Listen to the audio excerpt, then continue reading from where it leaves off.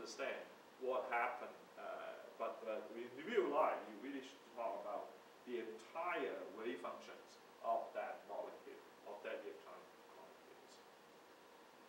So this is a good way, right? The molecular configuration, the electronic configuration, is a good way of saying this. So the one that you see, 1B1 corresponds to the so-called X state, right? So the chemical physicists are not very imaginative people. They just call the ground ionic state. Ground ionic state is always called the X state. And then the first excited ionic state, right?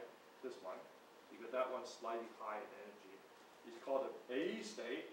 And then the next one up is B, C, D, E, F, and so forth. So the ground one you call it X, ground ionic state, ground call it X, and then you label alphabetically for all the excited ionic state A, B, C, and so forth.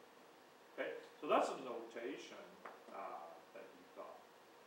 Now, what happened in photoelectron spectroscopy? Well, if you take your photon energy, I represent the photon energy. Let's say you have a photon which you generate by helium-like, exciting helium atom, and then letting the helium atom coming back down from this excited state, right? It emits a little photon because you first excite your helium atom by high voltage, if you like. You put helium atom between two plates, and you basically excite them by high voltage excitation. So the helium atom somehow get to the excited state, and then this excited helium atom go back down to the ground state. And in the process, it emits different amount of photon. And one of the type of photon that emit is 21.2 electron volt. This is called a helium-1 resonant line. Very much like your Leon sign, you know, your Leon D line that you see in all the neon sign that you see, that's due to excitation as well. So all the different color that you see is due to excitation. In this case, it's not emitting a color, it's emitting in an ultraviolet, so you don't see, it's invisible to a human eye because it's not visible light, but it's ultraviolet light. So it's the same concept that you bring it up to excited state, and the excited state decay back down and emit a photon. So that's called resonant line. And so you take this resonant line and use it to excite your system. In this case, water, right? What would happen? Well, so you have a discrete amount of energy, right? A package of energy, 21.2 eV. And basically what you have is you let the water absorb the entire photon, 21.2 electron volt.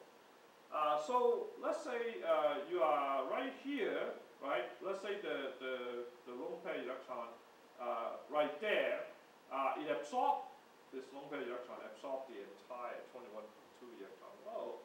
So what does it need to do? It needs to first overcome about 11 electron volt, because this is so-called the binding energy of this electron in this orbital.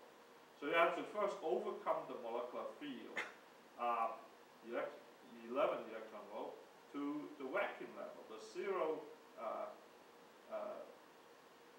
binding energy corresponds to what we call vacuum level. This is the energy where, this is the energy state where the electron become a free electron. It just overcome this molecular field. And then the rest of the energy has to carry over. So you have 11 volt taken up by the overcoming the molecular field. And the rest, right, because it still contains 10 electron volts. So the 10 electron volt of these free electron will be moving with a kinetic energy of 10 electron volt. So the entire, so this kinetic energy plus this, right, correspond to the entire photon energy, which is 21.2 electron volt. Okay, so this is what the Einstein equation is talking about. So you have a fixed photon, 21.2 electron volt. This is the binding energy, the energy required to overcome the molecular field for that electron, and then the rest of this energy will exhibit as kinetic energy of that electron. After it overcomes the molecular field, it becomes a free electron, and the excess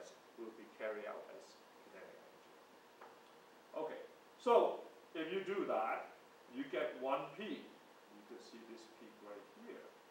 Okay, and in your full electron spectrum, that's what you see. So you see the ionization energy, which correspond to the binding energy. So this is around 11 electron volt right here, and correspondingly, if you take 21.2 minus 11 electron volt, it corresponds on the upper scale here. It corresponds to kinetic energy, which is this guy here. So that gives you about 10 electron volt for the kinetic energy. Okay, you can see that these two are connected to each other by the photon energy.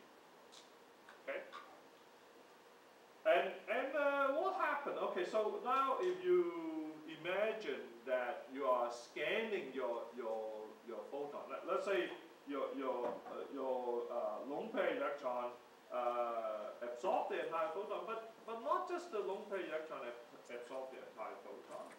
You could have the other electron absorb the photon as well. So let's say you have free A1 orbital absorb the photon, and what happened? Well, you can imagine this is a fixed ruler. You just slide down the ruler a little bit to here, right? This orbital and this electron take up the entire 21.2 eV energy, right, in here, and it will then first overcome this molecular field. It will get excited, so it go to it take about 12.7 electron volt to overcome its own molecular field to the vacuum level, the level when it just become free electron, and then the rest of it, about 9 volt or so, left behind will be taken up by this electron as free energy, right? So it will have less kinetic energy, right? So that corresponds to this state here, this little peak that you see here, this peak here that you got. Okay, so that's called the this is called the X state, the ground ionic state. The A state corresponds to the excited ionic state, and you can see it's higher in binding energy because this orbital lies deeper in the molecular field, and it has correspondingly lower kinetic energy because it needs more energy to overcome this binding energy, and then whatever left behind is carried out as kinetic energy. Okay, so that's the basic idea, and then you can keep going down, right, up to about, let's say, the 1b2 orbital, this 1b2 orbital, and then you run out of energy, because by the time you go all of 21.2 eV photon, you don't have enough energy to overcome the molecular field. So for example, you will not have enough energy to overcome the 2A1 orbital because it's deep down, it's more, the binding energy is a lot more than 21.2 electron volt. You don't have enough energy to overcome the 1A1 orbital, which is about 550 electron volt. So that UV photon is not sufficient. Okay, so you will not see these guys, you will not see these two, but you will see, probably you will see these three